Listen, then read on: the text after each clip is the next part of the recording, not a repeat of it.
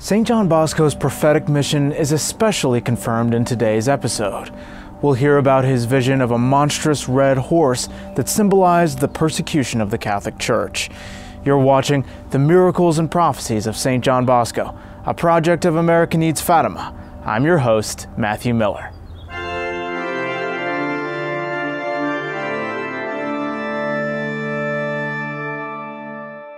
On July 6th, Don Bosco told some people about his dream involving a red horse. He said, "I had a strange dream where I was together with the Marchioness de Barolo, and we were walking on a little square that opened into a large plain. I could see the young men from the oratory playing, jumping, and having a good time. The Marchioness began to speak about a school for girls she wanted to start, and I wanted to help her, but she said, 'No, stay where you are.' We discussed the situation of my young boys, and she said, 'It's all very well for you to take care of them, but leave the care of young ladies to me, then we'll get along.' I responded, 'But didn't our Lord Jesus Christ come into the world to redeem both boys and girls?' She answered, 'I know that our Lord redeemed everyone, boys and girls.' So I said, 'Well then, I must see to it that his blood isn't shed in vain, either for young men or young women.' While we were talking, the boys who were on the little square suddenly became quiet. They left their games and fled, full of fright, some to one side, some to the other. The Marchioness and I stopped talking and stood still for a moment. I looked for the cause of this terror. The Marchioness and I then went to see what was happening.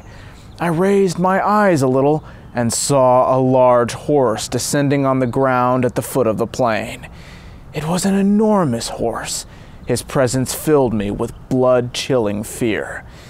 As I related the dream to others, Don Franchesia asked, 'Was the horse as big as this room?' 'Much bigger,' I replied. 'It must have been 3 or 4 times as tall and as big as the Palazzo Madama building. In short, it was something extraordinary. I wanted to flee, fearing some catastrophe. Marchioness de Barolo fainted and fell to the ground. I could hardly stand up because my knees were shaking. I ran and hid behind a cottage, which was not far away. However, some boys hiding there chased me away, shouting, 'Go away, don't come here.' Meanwhile, I said to myself, 'What is this horse?' I did not want to run away anymore. Though trembling, I took courage and returned to the scene to observe him more closely. Oh, what a horrible monster with those upturned ears and that snout. He seemed to have many people on his back, and he had wings, so I exclaimed, 'This is a devil!' While contemplating him, others also observed and asked me, 'What is this monster?' I was told, 'This is the red horse from the Apocalypse.' I woke up and found myself in a cold sweat and completely frightened. The image of the horse haunted me that morning while saying Mass and even in the confessional. Let us now have someone look up Holy Scriptures to see if this red horse is spoken of, and then figure out what it means. Father Rua found the reference to the red horse in Apocalypse chapter 6, verse 3 through 4. It said, "And when he had opened the second seal, I heard the second living creature saying, 'Come and see.' And there went out another red horse. And to him that sat thereon it was given that he should take peace from the earth, and that they should kill one another. And a great sword was given to him." This horse symbolizes the bloody persecution against the Holy Catholic Church.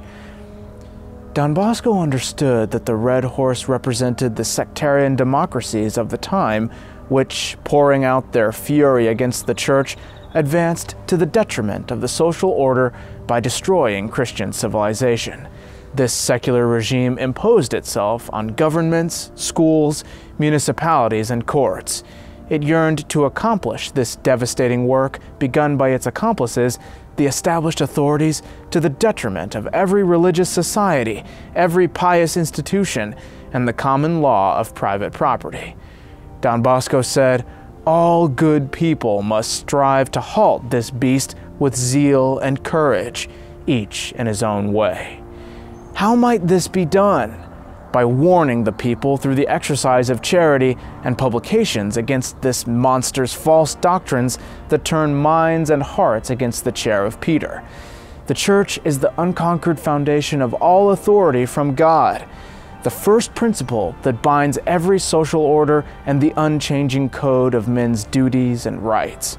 She is the divine light that shines through the errors of evil passions and illuminates the faithful. She's the mighty guardian of evangelical and natural morality.